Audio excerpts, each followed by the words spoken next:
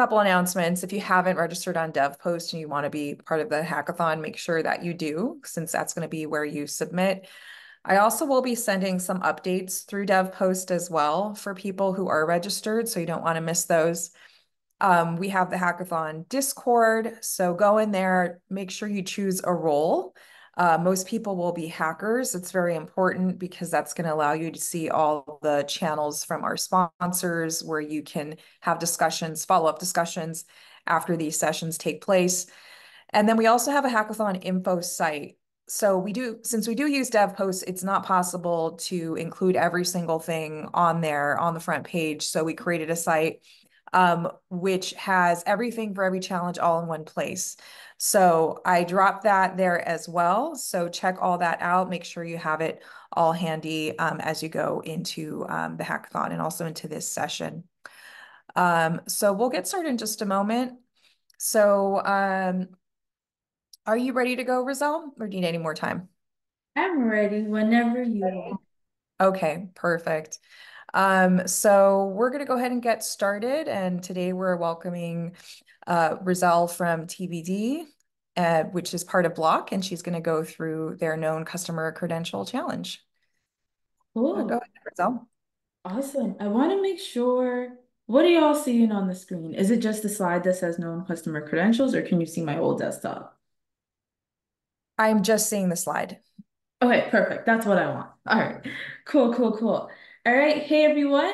Let's jump into today's talk. It's called Known Customer Credentials and Valid Reasons to Prove That You're You. I like some interaction as well. Like when I do talks, it's more fun that way. So if you all are able to, feel free to type in the chat whenever I ask a question.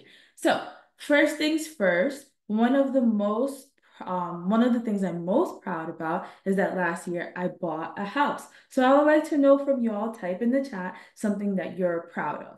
But I won't I'll go back to the chat after just in case there's like a little bit of a delay and I'll keep talking. So this was a big milestone for me, as most of my life I spent like living in like a one bedroom with like my mom and my sister. So I'm like, oh my gosh, now I have like my own house. It's a colonial. It has 4 bedrooms. It's a one family home. It got an upstairs and downstairs. I've been super excited about that. All right, let me see the chat. Somebody said they're really proud that they started a business. Good job. I'm proud of you for that too, Maple. So one thing though that I noticed, oh, and Lamar said organize this hackathon. Yeah, a hackathon can be very, very difficult to organize. So I'm proud of you for that too. Awesome. Well, the home buying process can be very predatory at times, right? There's definitely a few times I got played a little bit, right? Like for example, when I first looked at the house, they told me I will be able to, they're like, this is a new build, so you can customize anything you want. And I was like, yay, I can't wait. And then when I put some money down on the house, they're like, no, we never said that. This house comes as is. And I was like, oh, excuse me. And then another example is they told me that like the close date or the date that I could officially move in has to be in April. They're like, there's no like negotiations. I was like, that's fine. But they kept moving it. They moved it from April to May to June. And that was fine with me. But the only problem was every time they moved it, I had to pay a fine. Okay, so there's some more people. Chris said he started a startup. Good job. That's awesome. And Tanya said moved out finally after taking care of my folks. That's so awesome. I'm proud of all of you guys. Good job. Good job, us. All right. So I'll keep moving forward. However, right, I told you about the ways they played me, but they made sure I couldn't play them, right? I had to fill out a whole bunch of paperwork and provide tons of documents that proved like different things about myself. I had to give them my driver's license, my pay stubs for over a year, my bank account statements for over a year, my work permit. So even though they didn't have to stay true to their word, they're like, let's see your documents to make sure you're who you say you are. And on the surface, I thought, okay, this is simply to make sure that like I'm showing my identity that I am who I say I am. But as I've learned more working at TBD, they were probably doing a process in the background called KYC. And KYC stands for Know Your Customer. KYC goes beyond, wait, and I want to make sure, just double checking again. Like you all can see, not my speaker notes, right?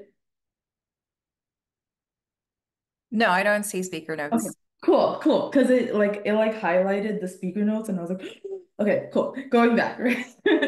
So, as I was saying, they were doing a process called Know Your Customer, KYC, and KYC goes beyond just verifying your identity. It's basically a procedure that is basically applied to various situations and industries to or to prevent identity theft, financial fraud, money laundering, and terrorist finances. So in the case of me buying my home, they wanted to make sure, yeah, that I say I am who I say I am, but they also wanted to make sure that I live where I actually said I live, that I can actually afford the home, that my source of income is coming from a reliable, trustworthy place, that I also don't have like some kind of criminal record or have like financial issues with bankruptcy, and that I'm not involved in bribery, right? And it wasn't just that. They didn't just do that initial check. They continued to monitor me to make sure there was no suspicious activity going on.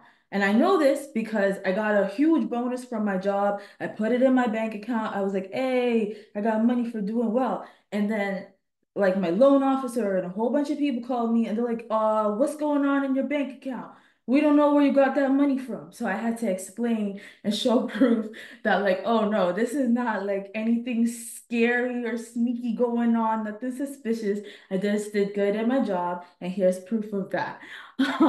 And this process, they have to be very careful about it because it helps loan officers and real like the sellers and the real estate agents and everyone involved in that whole real estate process stay safe and compliant. So real estate is one example that I gave you all that uses KYC, but I'm curious from you all if there's other organizations you can think of that use a KYC process or procedure to ensure they're compliant and meeting regulations. So I'm gonna wait in the chat and then I'll share a couple with you all. Let's see what you guys got. Oh, you all are just laughing at, at my bonus. Okay. Banking, education, healthcare. Yup, exactly. Those are some of the ones that I wrote down.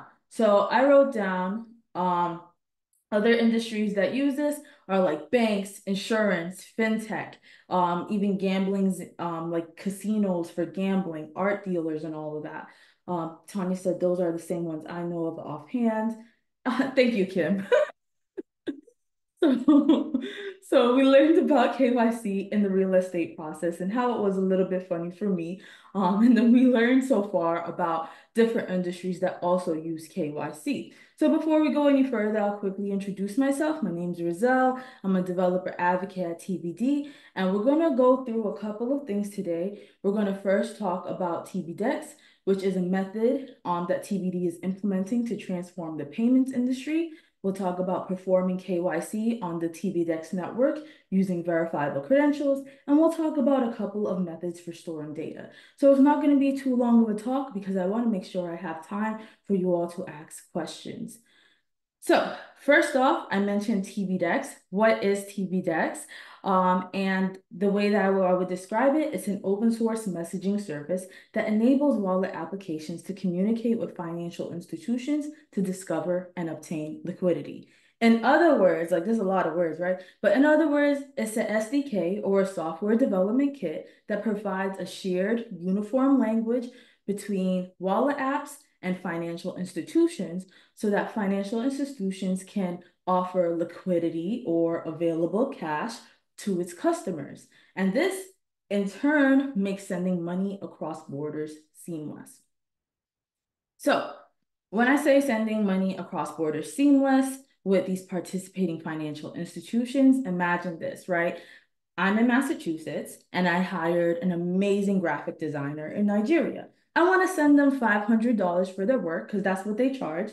But after writing this, I'm like, that's kind of low. I should have put maybe 1,000. But let's just say they said they like send me $500. And typically this would involve like multiple steps, high fees, sometimes a few headaches, because the money needs to get converted into their currency, like Naira, and that can take a bit of time and it can be expensive. This actually happened to me where I asked my friend, like, hey, can you make me some designs for this open source project? And he said, yeah, I would love to.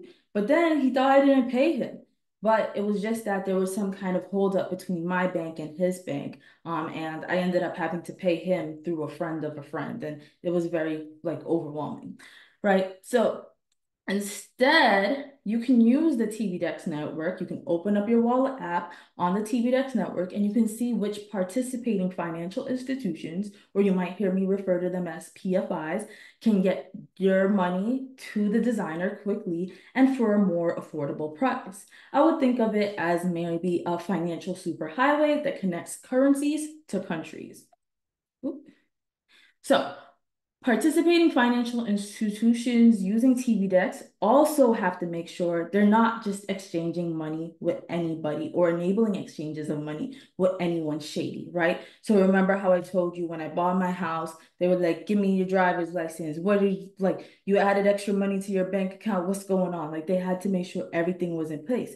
This is the same for participating financial institutions on tbDEX because they still have to follow different like compliance rules and regulations.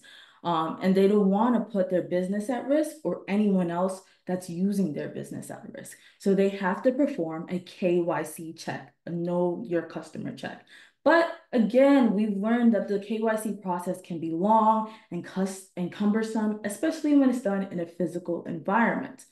For me, when I had to buy my house, I was trying to find all these different documents. And then for some reason, they kept losing it. They're like, where's your bank statement from January? I'm like, I definitely sent that like 5 times, but here it is again.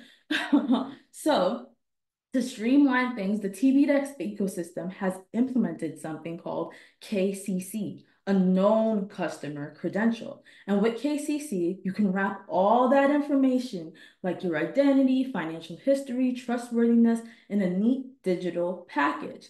A known customer credential at its core is a verifiable credential. So you might be familiar with that term from past educational talks that DIF has done or anything else, but a verifiable credential is a cryptographic digital proof that is just proving something about a person. So in this case, our known customer credential is saying, hey, this person is legit, we've checked them out, they're good to go. And the purpose is that it's proving that the customer meets this KYC and sanction requirements. So we know that like they're meeting these compliance requirements. They're not on a sanctions list. They're not doing any terrorist or bribery or anything shady.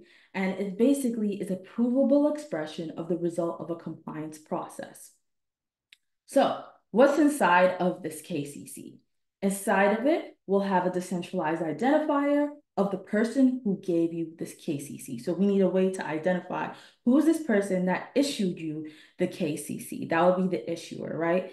And we just want to make sure that it came from a place that we trust, like where the participating financial institution trusts, the customers, everybody involved. They're like, oh yeah, I trust maybe the Department of Motor Vehicles or whoever it is that gave you that KCC. Then you have the issuance and expiration dates. Basically, just stating this is when you got the KCC and when you're going to need a new one. And then you'll have the credential subject, and that's all about you. It has your decentralized identifier proving that you're you, and this is about you and your country of residence, and maybe a few other details. And then you have an optional field for evidence, and that basically states like, hey, here's the checks that they did. So maybe they did like a check for your passport or your two utility bills, and they did this through like document verification or whatever process or procedure they went through. Now that we have our KCC or our known customer credential, we want to know, where do we store it? One suggested place is to store it in your mobile wallet. That way, anytime you do an interaction on the tbDEX ecosystem. It's already in your phone, on your wallet, and you can just pull it up and perform any transactions.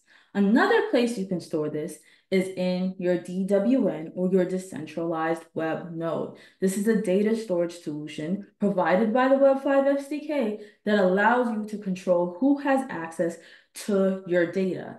Right now, traditional methods of data storage that we use are like Google Drive, Dropbox. They're not really owned by us. We don't really think about it, but they're not owned by us. If these organizations like Google or Dropbox, and Google is known for changing stuff a lot, they change their terms of service, or they kill Google Drive for whatever reason, that will affect our access to our data. And then another thing that you might be familiar with when using the internet is that your data is often bought or sold without permission. So with a DWN, you can actually store and encrypt any data and specify who you want to have access to it. So perhaps you only want your data to be seen by your mom, or your doctor, or your loan officer, or just yourself. You can specify that in a DWN. And what you will use to specify that is something called protocols. They help you to decide who has access to specific data in your DWN. And here's how it will look. I'm gonna zoom in a little bit. It's just a JSON schema. Like, the word protocol sounds overwhelming, but it's really just JSON that specifies who can interact with specific data in your DWN and how. So in this example we can see that, all right, for a post, anyone can create a post or update a post in my DWN, but only the author of the post can update or delete a comment, right? So that's the rules that you decided to give it. And I see it, I think a comment here. Will this be posted on YouTube? I don't know, but we can ask after. All right. And next. So one thing to note when you're doing your challenge, for a DAWN to abide by the rules you've set. So if like one person wants to interact with or store data or become an author or recipient in your DWN, they have to also install the protocol that you have, because installing the protocol is essentially saying you agree to follow the rules that are set by that person's DWN. So the rules that are set in this protocol, you're like, I'll install the protocol, and that means yes, anyone can create data or create a comment or post or whatever, and only the author can create a comment or delete a comment. So far, the things we've learned is that we've got the tbDEX making global transactions smoother, right? We've got KCC proving that we're trustworthy and meet compliance requirements. And then we have learned about DWNs that keep our data secure. But what exactly does this mean for the real world? We can go back to our graphic designer friend in Nigeria, and with the system, he'll be able to, or will be able to, send money to them quickly and for a price that, you know, we can afford. Your friend receives it in a good amount of time. And then there's also that trust by using the KCC that you know the transaction is secure and compliant. Now, going beyond the examples I gave you today, in terms of me buying my house, in terms of us sending money to our designer friend in a different country, here's some other ideas that developers can use tbDEX to build solution for.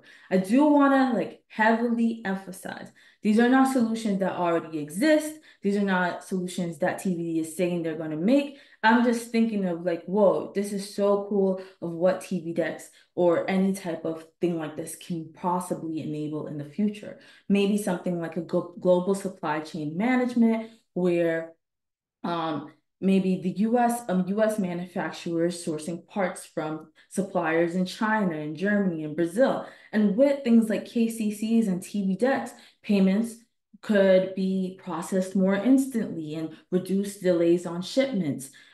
Things like KYC checks or KCC checks can be made for new suppliers that can be completed in about minutes instead of days.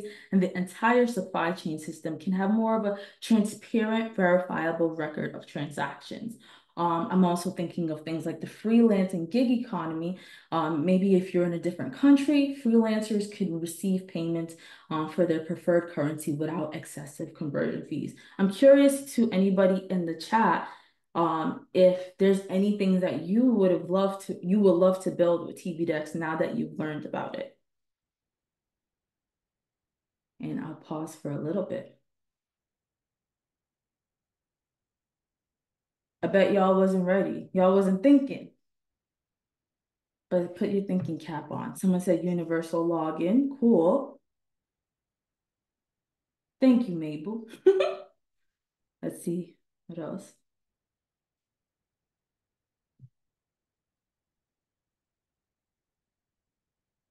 Crowdfunding apps, cool. Yeah, those are things, definitely. Social media identity, cool. Awesome. Now, maybe so far you're like, oh, peer-to-peer remittance, yep. Attestation protocol, the ultimate cross-border money transfer app. Yes, not the ultimate. You're about to have a monopoly. Haven't thought about crowdfunding, cross-border money transfer app. Yes, please. Yeah. I definitely need that. As someone who has family in different countries, I I don't like Western Union and like those places. I feel like I don't know. It's just an overwhelming place to me. I don't like. I get overstimulated, and it's slow. Yes. All right. So far we started thinking of different ideas. Maybe you're like me and you're getting excited and you're like, I want to get my hands dirty on this tech, right? Like, how do I try this out? Luckily, as you know, if you joined this call, we're running a challenge for over the next month. And your challenge is, and this gives you experience with touching different parts of technologies that I mentioned. And your challenge will be to create a decentralized identifier and DWN to use as the issuer. You get bonus points if you use the DIF community DWN instance that's hosted by Google Cloud. We got information about this in our documentation, just so you know. Then we want you to issue Alice a KCC that includes that evidence field that I talked about earlier. And note that for this challenge, you don't need to implement an actual identity verification flow. You can skip that part. And then what the next thing is, you need to install a VC protocol onto your DWN. Remember, I mentioned this is how you'll both agree to like the terms of agreement of how your DWN will communicate with another one. You're like, yes, I agree that anyone can be able to put this in your DWN or this person can't delete or whatever it is. So you're going to need to install that VC protocol so you can agree to those terms. And then you want to obtain permission to write to Alice's DWN by sending a GET request at this link and putting in your issuer DID URI. And then you'll store the verifiable credential in JSON Web Token format of the known customer credential as a private record in Alice's DWN. So I'm excited to see what you all build with this, right? I wanted to do a little demo, but that would give away the whole thing. So you all have heard kind of what these concepts mean and how they work. So it's up to you to kind of put it together. And I want to let you know, as you complete your challenge, remember the future of finance isn't just about moving money, it's about moving barriers. And it's about creating a world where financial services are accessible, secure, and fair for everyone. Here's a couple of resources. They're included on the website too, but maybe if this is your first time like coming across this, these resources should help you get through the challenge. Our documentation is located at developer.tbd.website. Our YouTube channel, we talk a lot about a lot of these different concepts and you can get a deeper dive. Sometimes some people are live coding, like Daniel Buckner, he'll live code on our YouTube, and you'll go to youtube.com/@tbd.videos. And if you have questions or need help, you can go to our Discord at discord.gg/tbd, or DIF has a Discord as well with our TBD channel. That is it, and I'm going to be open to questions. A demo will be good for attendees, but then you all know how to do everything. So I don't want to give it away. It's just a pretty straightforward challenge. Let me see what else. They charge huge fees too. Yup. Not the org, but the transfer of money takes a long time over. Yup, that's true. Trying to make a game score thing. Cool. I don't know. I don't think I should do a demo because that would just give away everything for you all. This is up to you to really look through the documentation. How long can it take to send money? Seconds. I love that. It's not okay, cool. Any other questions besides me demoing? I love doing demos, but I was like, all of this will really give away how it's gonna go. Can we connect to a DWN instance? Yes, you can. Or you're saying, how can we? I'll put some documentation on the developer from the developer website on DWNs. Exit and let's find the DWN stuff.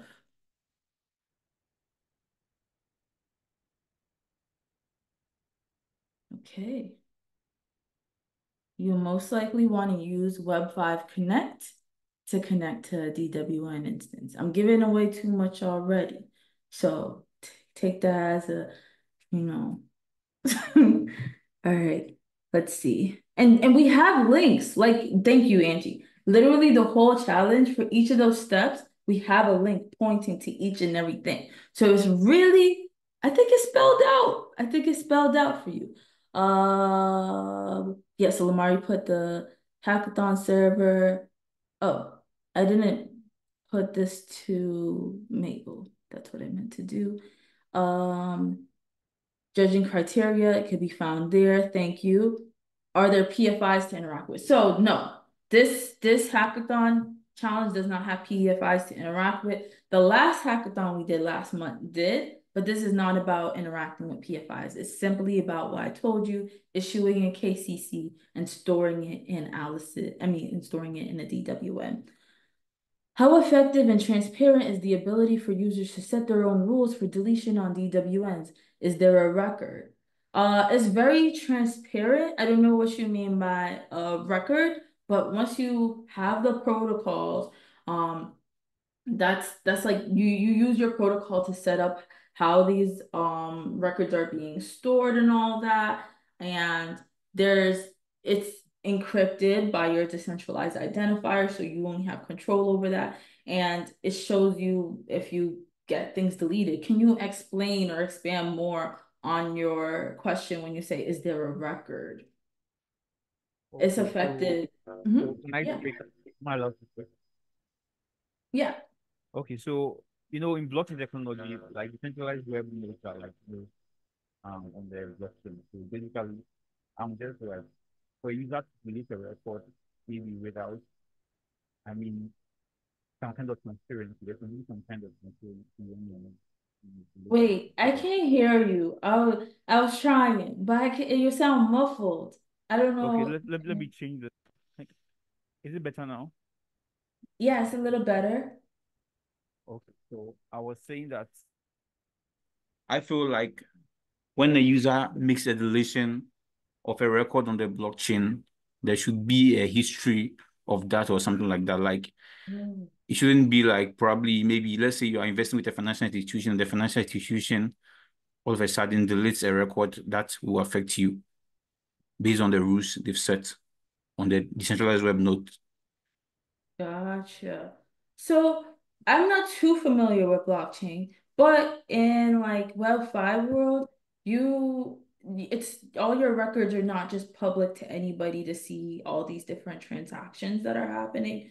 So if something was stored in a DWN, that would be just like well, you could set a record to public, but it's all up to like you as the owner of how much you want people to see.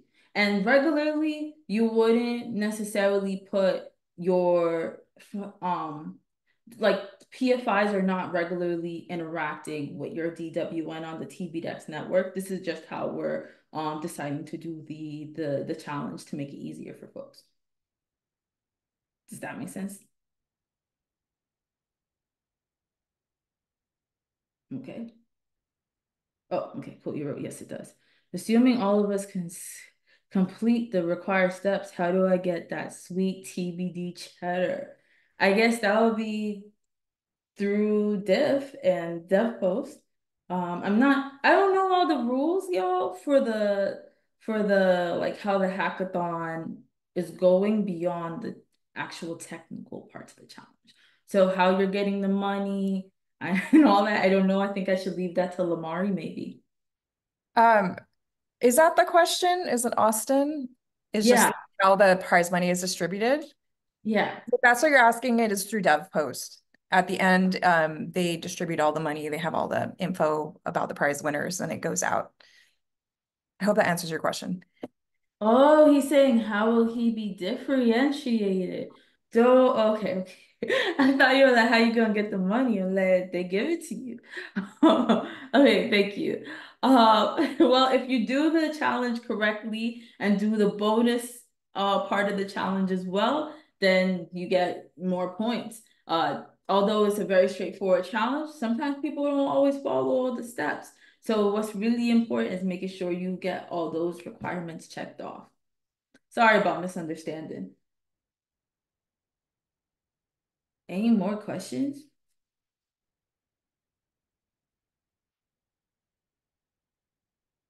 And if you all want, I could just share the screen of, because I know y'all came for a demo, but I could show y'all what happens if there's a tie. I'm not sure. There has to be a rejudging process. It's like, so if you go to Dev, if you're actually curious about how that whole thing works, if you go to Dev Post, a section that says rules, there's a whole thing about what happens when there's a tie, if you want to go through that. But yeah, that's taken into account. Okay, thank you. Good questions, y'all. I'll put the dev post thing in here as well, so you all can go to that. And I'll show you all, like, let me share my screen.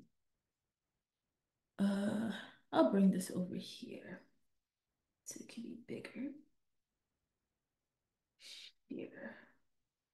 Okay, so this is the place that Angie and others on my team have been linking. So we have the challenge, but also we have a whole bunch of tools and resources. So if you're like, how do I create a DID? We literally have how to create a DID and DWN with Web5 Connect. So we really put a lot of stuff in there to help you out. That's why I didn't do a demo and I just kind of talked about the process.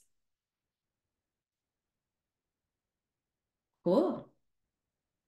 If there's no more questions, I can hand it back over.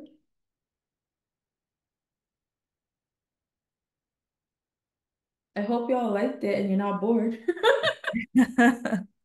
No, not at all. It was a great session. Um, yeah, thank you so much. Yeah, I agree, Tanya. It was an amazing session. Um, if you have any follow-up questions or you just think of something as soon as the session ends and you're like, oh my gosh, I forgot to ask this. I put the chat in the chat, the TBD channel. Please let me know if you have any issues getting into that channel.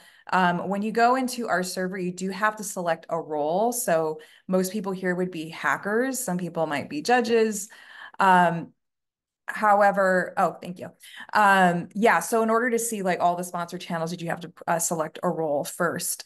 That is all that I have. We can go ahead and continue the discussion after in Discord. And then also this recording will be available very soon in the recordings channel in the server as well.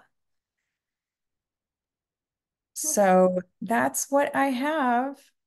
And unless there's any last questions that pop in here, I just want to thank everyone for coming and also for joining the hackathon as well. And thanks to everyone at TBD as well. Okay. All right. So I don't see any more questions. So we can go ahead and continue the discussion offline. All right. See everyone. Bye, y'all. Thanks. Bye.